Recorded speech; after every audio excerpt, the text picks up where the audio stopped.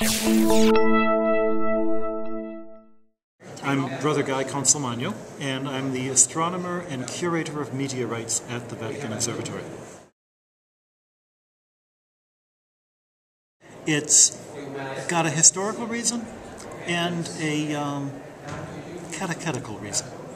The historical reason goes back to the reform of the calendar, the usefulness to be able to understand how the calendar works. They needed astronomers for that in the 1500s. And in the late 1800s, having a national observatory was a symbol of nationhood. In those days, the Vatican was insistent that it was an independent country from Italy. But there was also something else that happened at the end of the 19th century. That was the beginning of the idea that church and science were opposed. You don't find that anywhere in history. You don't see people talking about that until about the middle of the 19th century. And it's a crazy idea because most science was invented by people of the church. Most science was done by churchmen. So in order to show the world that the church supported science, Pope Leo XIII specifically organized an observatory, an astronomical observatory, the kind of thing that frankly has no financial use. It's nothing but pure research. To show the world, look, we not only value science, we value it enough that we'll pay for it. We've got, again, the scientific goals and the apologetic goals. The scientific goals, to do good science.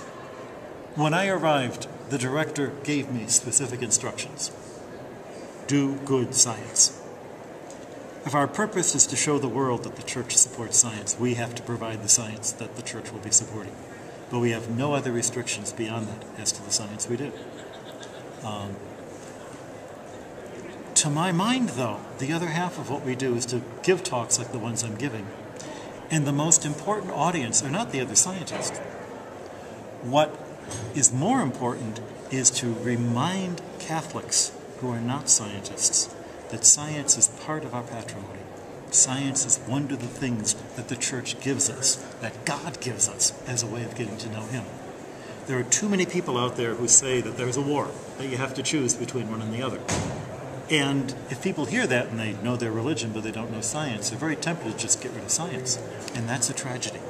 Science is something we cannot abandon to the non-believers because it's really one of our best routes to getting to know God.